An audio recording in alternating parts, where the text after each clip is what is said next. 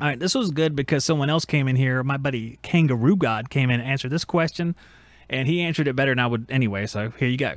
Skaggs asked, hey, is the question I cannot find an answer for. Why not use R134A in both car and home air conditioning systems? Or the other way around, why don't we use 410A in both systems?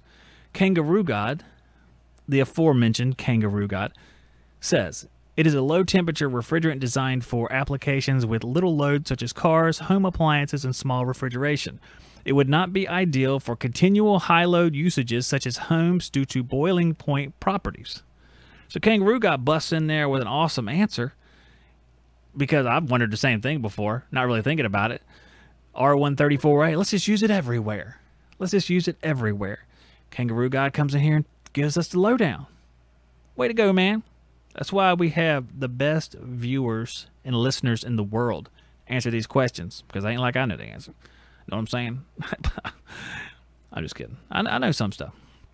I know some stuff. I do. I know some stuff. If you want to watch more videos just like this one, click on this playlist right here. If you want to see our brand new video, click right here. If you want to find out more about the great sponsors that make this show happen, click up here.